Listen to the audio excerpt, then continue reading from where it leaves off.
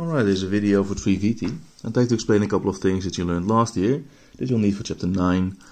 Here I wrote down a frequency table. Here it says a few numbers and here it says a frequency. The frequency means how many times those numbers occur. Well, there is no story here, but if you take a look in the book, then here we see a different example. Here it says the following frequency table corresponds to this histogram. These are the Dutch victories in Grand Slam tournaments over this period.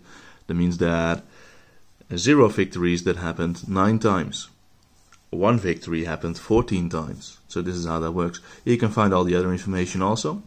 But I'm going to go back to the schedule that I made over here. So here I have the number 0 happens twice, the number 1 happens 5 times, etc.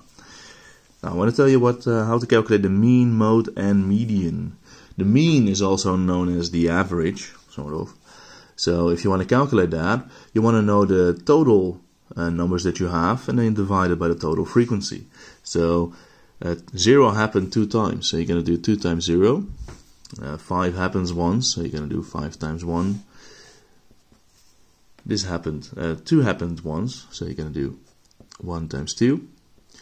Then the 3 happened 6 times, so you're going to do 6 times 3, and then you're going to do 2 times 4 and 0 times 5. Okay, I wrote that down a bit weird, let me do it again.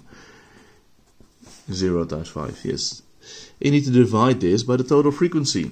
So the total frequency is when you add these numbers. 2 plus 5 is 7, so this is 8, 14, 16. So you divide this by 16, and then you know the average, which will be some one of these numbers, like rounded off. Actually, I'm not going to calculate it now, because it's not that interesting. The mode is the one that happens most often. So if you take a look where the highest frequency is, you can see that's here. 6 is the highest frequency, so that means that the mode is 3. 3 happens most. Now, if 2 of these numbers actually share the highest frequency, so if this was also a 6, for example, then there is no mode.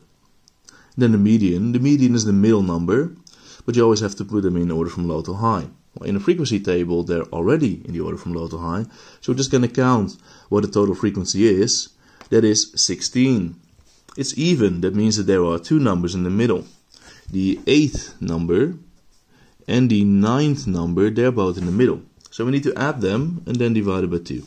You take the average of the 2 numbers in the middle.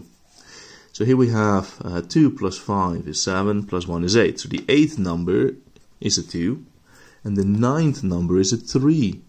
So if you do 2 plus 3 divided by 2, you have 2.5. So the median is 2.5, so that means that the median can actually be a number that's not in your table, but it can still be the median. So this is how that works. Hopefully this freshens up your memory a bit. I'll see you later.